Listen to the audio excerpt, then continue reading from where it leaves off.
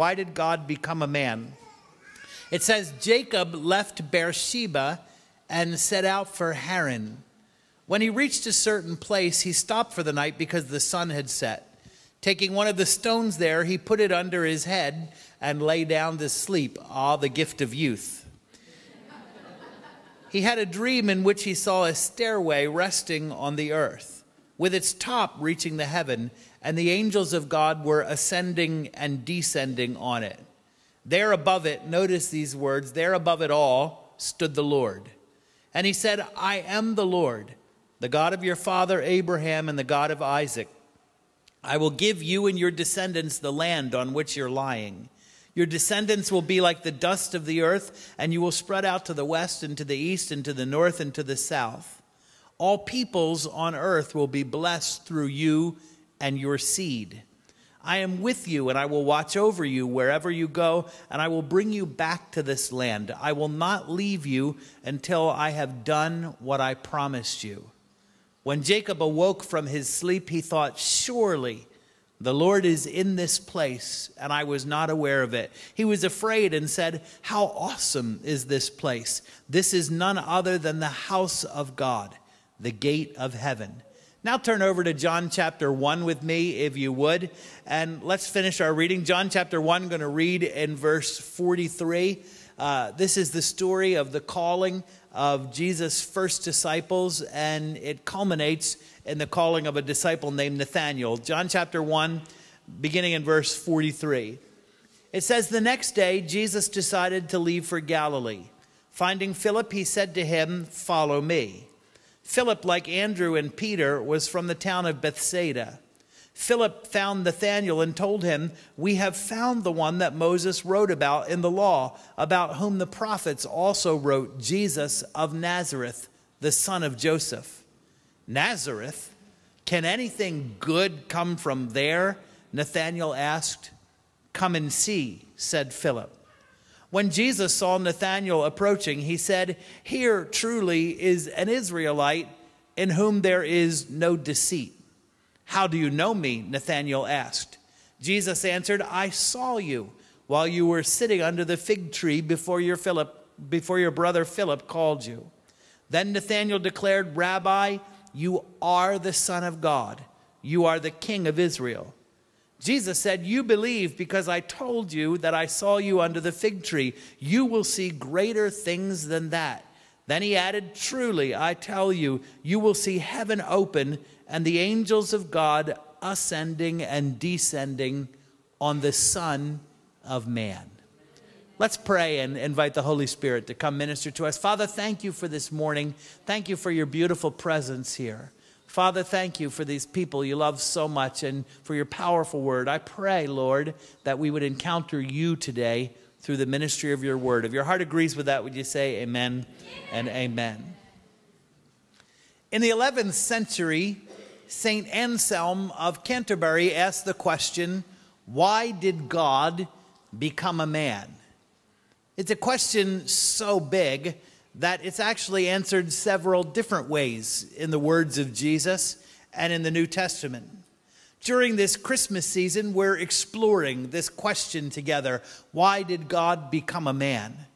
And my prayer is that your heart will overflow with awe and with adoration, with gratitude, with faith as we look at the most basic doctrine of our Christian faith, the doctrine of the incarnation. Starting in Hebrews chapter 2, last week, we saw that God became a man to cry with us. Looking in John 1 today, we discover that God became a man to bring heaven down to earth. John 1 tells the story of the incarnation from heaven's perspective. In the beginning, the Word always wasing. The Word always was, face to face with God, and the Word always was God. And then at a particular moment in human history, the Word became something that he previously was not. The Word became flesh and pitched his tent among us. God became one of us. God moved into our neighborhood. In Hebrews 2, we saw that Jesus was made like us in every way. Without ceasing to be God in any regard, God became a man. St. Paul says that this is indeed a great mystery. It falls into that category of things in the Bible that is just too wonderful for us. At the end of John 1, Jesus says that he is the ladder from Jacob's dream that connects heaven and earth. The bottom of the ladder that touches the earth represents his humanity. The top of the ladder that touches heaven represents his deity. Jesus, the unique God-man, spans the gap between heaven and earth. He bridges the divide between God and us. He closes the breach. As our great high priest, he lifts up our earthly needs to the Father, and he brings down the realities and the resources of heaven to us here on earth. That last line is the one that I want to camp out on for a few minutes this morning. Why did God become a man? To bring heaven down to earth. To bring the realities and the resources of heaven down into our earthly existence and into our personal experience. Paul said it this way, "You know the grace of our Lord Jesus Christ. Though he was rich, yet for our sakes he became poor, so that through his poverty we might become rich." What's Paul saying? He's saying that Jesus left the riches of his heavenly existence and he entered into the poverty of our earthly existence, extreme poverty at that. And he did it in order that we might enter into the riches of heavenly existence even while we're still right here on the earth. What did Jesus teach us to pray? You know it. Let your kingdom come. Let your will be done on earth as it is in heaven. What does that mean? What is this heaven on earth brought about by the incarnation of Jesus Christ? I want to share 5 things with you quickly this morning, and if you're worshiping with us for the first time, I can guarantee my quickly is not your quickly, but it's all right. Jesus is going to help us, and we'll get through it. What is the heaven on earth brought about by the incarnation? First, this. Heaven on earth is being connected to God in Jesus. John chapter 1 links the incarnation to the calling of the first disciples. Andrew and his brother, Simon Peter, an unnamed disciple who is most certainly John the Beloved, the author of this gospel, and Philip and his brother Nathanael. It culminates in Jesus' pronouncement that they will see heaven opened up and Jesus will become Jacob's ladder connecting heaven and earth. What is heaven on earth? Heaven on earth is to be personally known by God and to know him personally. Each one of the disciples that Jesus called in John 1 was unique. And Jesus approached each one uniquely. Jesus knew what each one of them was like, and he knew it before they knew him. He is a very personal God and a very personable Savior. That's a good tweetable line right there. The climax is Jesus' encounter with Nathanael. When he sees Nathanael, he says, "Here is a true Israelite in whom there is no guile, no deceit." Jesus is actually making a little pun here. In Genesis chapter 27, that word guile is used to describe the character of Jacob, whose name was, of course, changed to Israel. So Jesus is saying here is an Israelite in whom there is no Jacob. Nathanael said, "How do you know me?" And then Jesus really read his mail, and he said, "Nathanael, I saw you while you were sitting under the fig tree before your brother called you." We can't be exactly sure what Nathanael was doing under the fig tree, but we do have some clues. In Jesus' day, it was popular to pray and study and meditate on the scriptures under the shade of fig trees. We can be fairly certain that Nathanael was doing something spiritually significant. In fact, it's likely that he was reading and meditating on the life of Jacob from Genesis chapter 27 and 28. What we can be sure about is that Jesus knew Nathanael's character and he knew Nathanael's conduct. He knew Nathanael's thoughts and he knew Nathanael's deeds. He knew Nathanael's ponderings and he knew Nathanael's whereabouts, and he knows ours too. Jesus knew that Peter was impetuous before Peter knew Jesus. He knew that Philip was shy before Philip knew Jesus. He knew the relationship status of the woman at the well even without Facebook. He knew that his friend Lazarus had passed away from far away. He knew the self-righteous thoughts of his dinner host, Simon. He knew the evil thoughts of the Pharisees and the competitive thoughts of the disciples. It really is true what Jesus said. He knows the very number of hairs on your head. He knows what you need before you even ask him. He knows when even a single sparrow falls to the ground, and you are much more valuable to him than many sparrows. It really is true what Paul said. He is not far from any one of us. Heaven on earth begins that moment that you know that God knows you like that. That's what happened to Nathanael. When Jesus recognized Nathanael, Nathanael recognized Jesus. He immediately addresses Jesus by two messianic terms linked in the Old Testament: Son of God, King of Israel. Nathanael was personally known to God, and in that moment he came to know God personally. And Jesus said to him, if you're blown away by that, Nathanael, just fasten your seatbelt. You ain't seen nothing yet. You're about to see more of heaven on earth. What is heaven on earth? It's personal encounters with him. I love this. Jesus' very first words in the Gospel of John are, "What are you looking for?" In fact, Andrew and Peter and John and Philip and Nathanael, they were looking for something.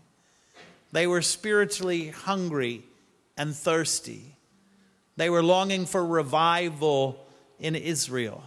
Anybody like to see a little revival around here in America? They were longing to be restored to right relationship with God. That's why they were hanging around with John the Baptist in John chapter 1. They loved the repentance and they loved the spiritual renewal that was happening in his ministry. They were looking for someone. They were looking for the Messiah. When Jesus walked by and John the Baptist said, "There's the one," Andrew and John immediately followed Jesus. Andrew ran and told his brother Peter, "We found the Messiah." Philip ran and told his brother Nathanael, "This is the one, the prophet. This is the prophet that Moses foretold in the book of Deuteronomy."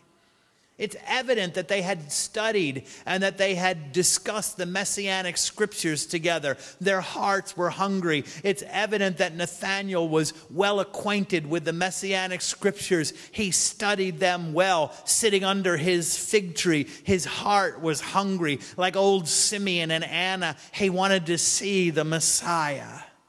I love Jesus' next words, "Come and see."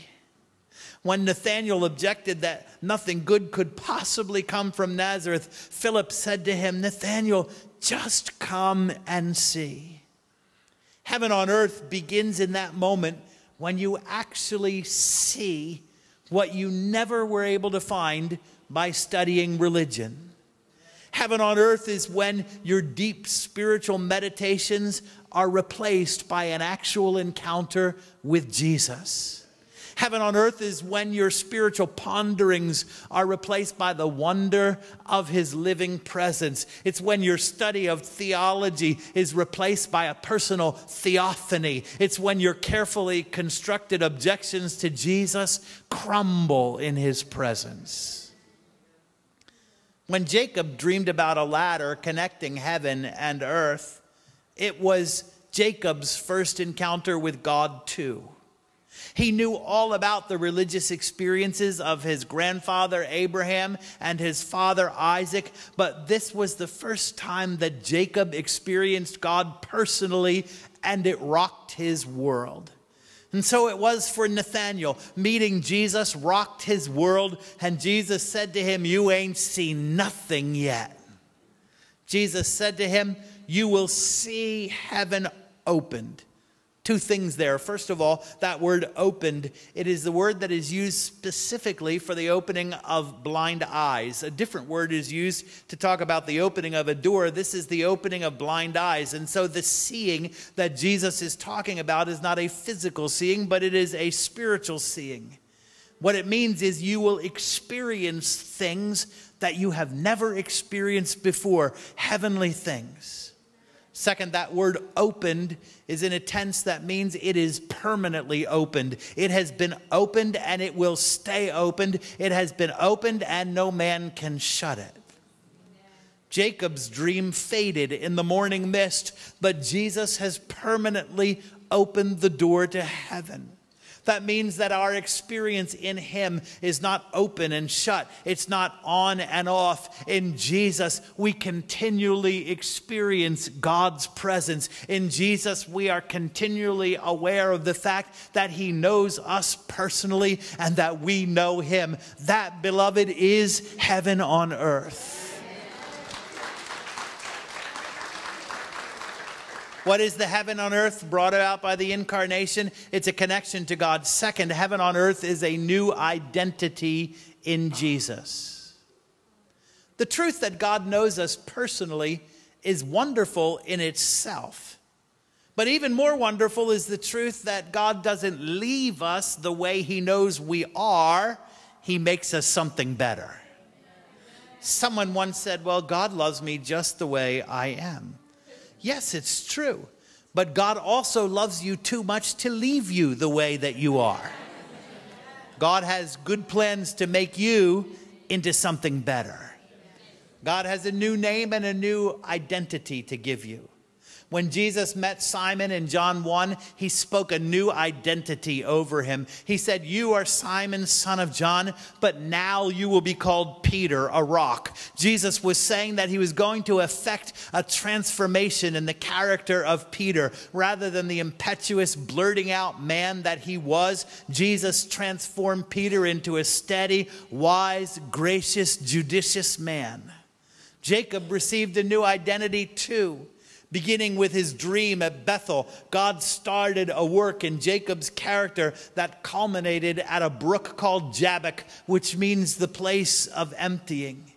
At Jabbok, God changed Jacob's name from deceiver to Israel, a prince with God. At the place of emptying, God transformed Jacob into a true Israelite in whom there is no Jacob.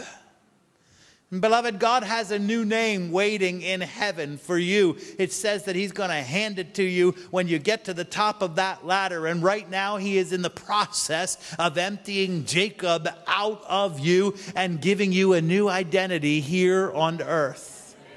Your new identity means a new direction and a new destination.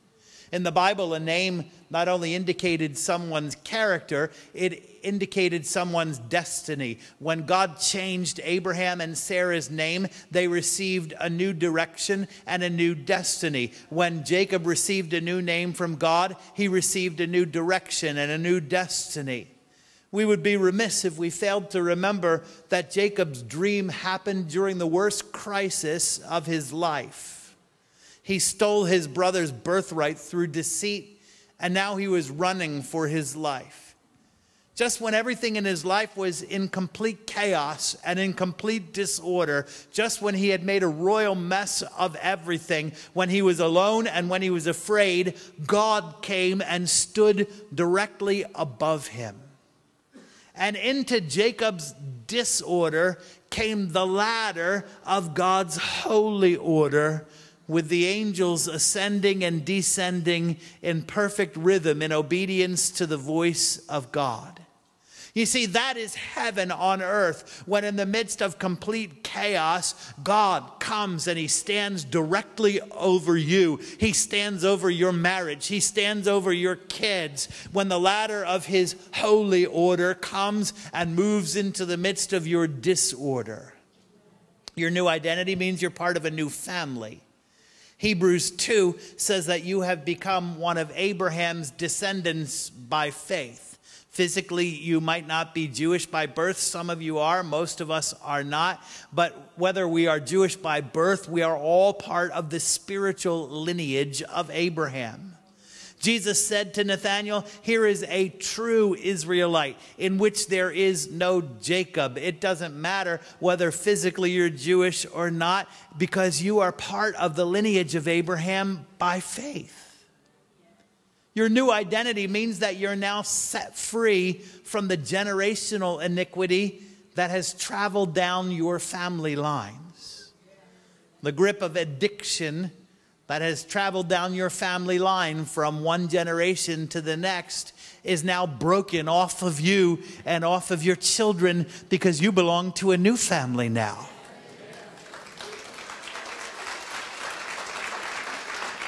Depression, anxiety, phobias, obsessive compulsive disorders, mental and emotional illnesses that have traveled down your family line from one generation to the next are now broken off of you and your children, because you belong to a new family now.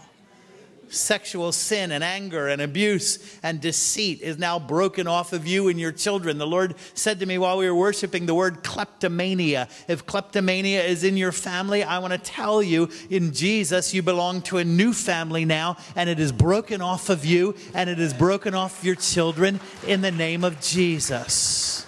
Listen to me, generational poverty is broken off of you, and it's broken off of your family line. The old covenant says the sins of the fathers are visited on the children to the third and the fourth generation. But Peter, the man who was once called Simon but was changed into a rock by Jesus, wrote that in the new covenant, by the precious blood of Jesus, we have been redeemed. We have been delivered. We have been set free from the empty way of life that was handed down to us by our fathers. You have a new name, a new family, a new destination, a new direction. Your identity also means you have a new citizenship. Your destination is the top of that ladder. You're moving on up to the sky. Your destination is heaven, and your citizenship is there. You belong to the kingdom of heaven now. You're just visiting here. You're just passing through. Your home is a city whose foundations are not laid with human hands, but whose builder and maker is God. Your home is the Jerusalem that is above, and you are free in it. What is heaven on earth brought about the incarnation? It's a connection to God. It's a new identity. Third, this one's my favorite. Heaven on earth is being God's landing place on earth. Jacob didn't realize the significance of his dream. When he awoke, he said, "How awesome is this place? The Lord is here, and I didn't know it. This is Bethel." Bethel means the house of God. Beth is house, El is God. This is the house of God. This is the gate of heaven. Now, to be sure, places were important in the Old Testament. They still are. Bethel was a significant place in Israel's history. But I want to tell you that the dream meant something far more than Jacob initially realized. God did not make promises to a place. God made promises to a person. God promised Jacob that the realities and the resources of heaven would accompany him wherever he went. God promised Jacob his presence. Jacob, I will go with you. He promised Jacob his protection. I will watch over you wherever you go. He promised divine guidance. I will bring you back to this land. He promised Jacob dominion in the land. He promised him fruitfulness. He promised him a lasting legacy. God promised Jacob that he would bring to the completion the process that he began in the dream. I will not leave you until I have done everything that I promised you. Beloved, listen to me. God's ladder did not remain in Bethel. It went wherever Jacob went.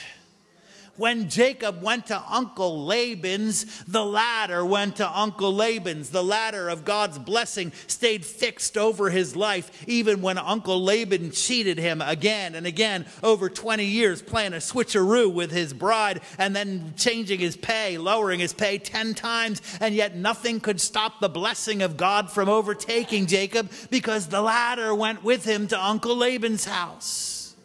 When Jacob fled to the hill country of Gilead, the ladder went with him. When he went to meet his brother Esau at Shechem, the ladder went with him. When he went to Egypt to escape a famine, the ladder went with him. God's landing place, God's point of contact on the earth was not a place, but it was a person. And so it is with us. Jesus, the incarnate Son, is the ladder that connects heaven and earth, and we are the landing place. We are the location on earth where the ladder rests. We are the point of contact on the earth. And every good thing that comes down that ladder comes down on us. Every good gift, every blessing, every heavenly provision that comes down that ladder comes down, and it lands where we are, where we live, where we work, where we relax, where we worship. We are the Bethel of God on earth. We are the gateway to heaven on earth, and Jesus is the ladder. All the heavenly order and authority that is the top of that ladder is positioned over us, and it comes down that ladder and it lands where we are. That's good preaching right there. What does it mean that we're God's landing place? It means that God sends down signs and wonders and miracles where we are. Back in Hebrews, it says that Jesus' incarnation marked the beginning of a new season in human history. Hebrews calls it the last days, the age to come, the time of salvation. And Hebrews chapter 2, verse 4 says that God confirms the arrival of this new season on earth with signs and wonders and miracles. Jesus announced that the kingdom of heaven had arrived. The first word of his gospel was repent, because the kingdom of heaven has come down to you. He said specifically that his demonstration of supernatural power brought the kingdom of heaven down to earth. He said, if I cast out demons by the finger of God, then surely the kingdom of heaven has come down to you. And then he sent his disciples out with the same commission: heal the sick, cleanse the lepers, raise the dead, deliver the demon oppressed, and tell them that the kingdom of heaven has come down to them. Heaven on earth is when God sends healing for sick bodies down the ladder, and it lands where we are. Heaven on earth is when healing for injuries come down the ladder. Heaven on earth is when healing for birth defects come down the ladder. It's when healing for degenerative conditions comes down the ladder. It's when healing, listen to me, for terminal illnesses comes down the ladder. It's when healing for cancer comes down the ladder. Creative miracles that place or replace something in the body that is missing comes down the ladder. Miracles of provision come down the ladder. Miracles of protection come down the ladder. This is for someone specifically. Miracles of a human roadblock being moved out of your way comes down the ladder, and it lands where you are. What does it mean that we're God's landing place? It means that God sends down gifts of the Holy Spirit where we are. In addition to signs and wonders and miracles, Hebrews 2:4 says that in this new season of human history, God confirms it through gifts of the Holy Spirit that he distributes as he wills. Heaven on earth is when a word of knowledge comes down the ladder, like the one that Jesus gave to Nathanael. I saw you while you were sitting under your fig tree. When God reveals the very whispers of your heart to the mind of another believer, and that person speaks them back to you under the anointing of the Holy Spirit, and in that moment you know that God knows you, that he knows where you're at, and that he knows what you need.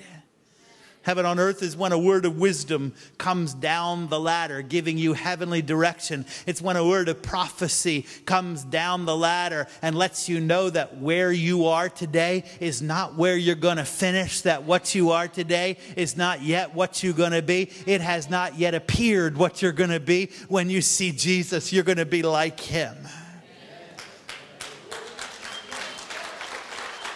Heaven on earth is a message in tongues and interpretation that comes down the ladder and encourages the church. Heaven on earth is when a burst of faith comes barreling down the ladder, and it gives you the ability to believe in the moment of your worst crisis that God is going to get you through. Anybody use a little shot of faith coming down the ladder for you today, just to let you know that God's going to bring it through?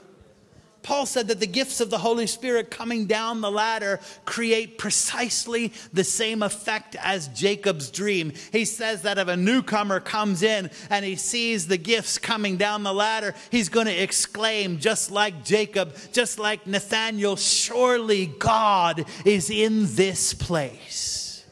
What does it mean that we're God's landing place? It means that God dispatches angels where we are. Don't have time to talk about the role of angels, but suffice to say that angels are the means by which blessings from heaven are conveyed to us. Hebrews says that angels are messengers dispatched by God to bring aid to we who are believers in Jesus Christ. Jesus said that heaven on earth is that even the least believer in the kingdom of heaven, even the most wobbly, even the most unfaithful, even the most uncertain believer in the kingdom of heaven, Jesus said, has angels assigned to him who are constantly watching the face of God, waiting for instructions. Angels ascend and they descend. Angels carry our prayer requests. They carry our needs up to the Father, and then they come back down bringing answers from heaven. Angels come down the ladder with messages from God. Angels come down the ladder bringing gifts of healing from God. They come down the ladder and they surround us and they protect us. They come around the ladder to comfort us. They come and bring gifts of provision. You know, there were a couple of occasions where angels came and ministered to Jesus in an hour of need. And I suppose if the Son of God could use the assistance of angels on earth, that we could use the assistance of angels now and then too. What does it mean that we're God's landing place? It means that the blessings that come down the ladder are not for us alone. They come down where we are, but they're not for us alone. God's promise to Jacob was all the people of the earth will be blessed in you and your seed. That was a messianic promise. The seed of Abraham and Isaac and Jacob is Jesus, Yeshua, the Jewish Messiah. But the point of being God's landing place is so that others can come and see. There are more disciples out there yet to be discovered. There are more disciples out there who are just waiting to learn that God knows them very personally. There are more disciples out there who have yet to have their religious searching eclipsed by an actual encounter with Jesus. There are more disciples out there who have yet to receive a word of knowledge that makes them exclaim, surely God is in this place. What is heaven on earth brought about by the incarnation? Connection with God, a new identity, being God's landing place. Number 4, heaven on earth is spoiling the strong man's house. Don't have time to elaborate, but Jesus refers to himself here by his favorite title, the Son of Man. Nathanael, I'm telling you, you haven't seen anything yet. Truly, I tell you, you're going to see with your spiritual eyes heaven permanently opened and the angels of God ascending and descending on me, the Son of Man. The Son of Man is a title that Jesus took from Daniel chapter 7 that foretells the Messiah's absolute authority on earth. Daniel said, I looked, and there before me was one like a son of man coming down to earth in the clouds of heaven. And the Ancient of Days, that's God, gave him authority and glory and sovereign power. His dominion is an everlasting dominion, and his kingdom shall not pass away. Heaven on earth is when God comes and he stands directly over you, and his authority and his dominion travel down the ladder and take over the atmosphere where you are. See, when that happens, the enemy, Satan, is stripped of his authority. Satan and his demons, they're immobilized, they're neutralized, they are overcome by a stronger power. Jesus called it spoiling the strong man's house. When God stands directly over a place that has been a stronghold of the enemy, and his authority and his dominion travel down that ladder, the strong man in that place is tied up, and the prisoners in his house are set free. I tell you, in the name of Jesus, God is coming to stand over you. He's coming to stand over your house. He's coming to stand over your place of business. He's coming to stand over your relationships, and his authority and his dominion are coming down to change the atmosphere where you are. What is heaven on earth brought about by the incarnation? The final thing is this. Heaven on earth is living in the hope of glory in Jesus. Worship team, you can come help me. Heaven on earth is living in the hope of glory in Jesus. Heaven on earth is the hope that we have in Jesus Christ for this life and for the next life. Jacob dreamed a dream about a ladder connecting heaven and earth. And from the top of that ladder, God spoke to him, and he promised him, I will not leave you until I have done everything that I promised you. Beloved, listen to me. Heaven on earth is the promise that your life will count for something. Your life will not fail to have significance. Your life of faith in God is not for nothing. Your life will not end in disgrace, but your life will end in heavenly victory. Heaven on earth is the promise that I will not leave you until there is no Jacob left in you. Heaven on earth is the promise, I will not leave you until all the chaos in your life comes into heavenly order under my authority.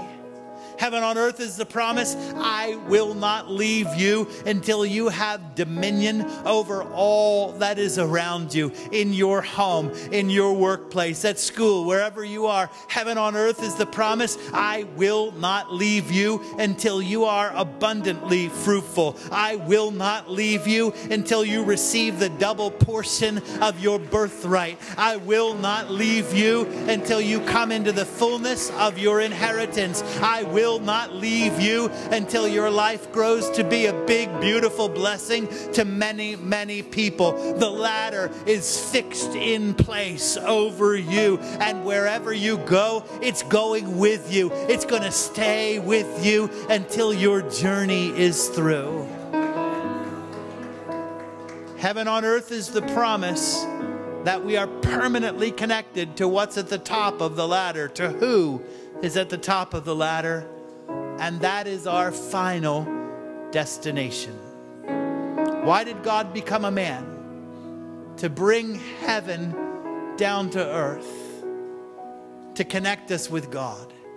To give us a new identity. To make us God's landing place on earth. To spoil the strong man. And so that we can live in the hope of glory. Would you stand on your feet and give Jesus, the King of Kings and the Lord of Lords, a great big praise in this place today? Oh, come on. Let's give Jesus a great big praise.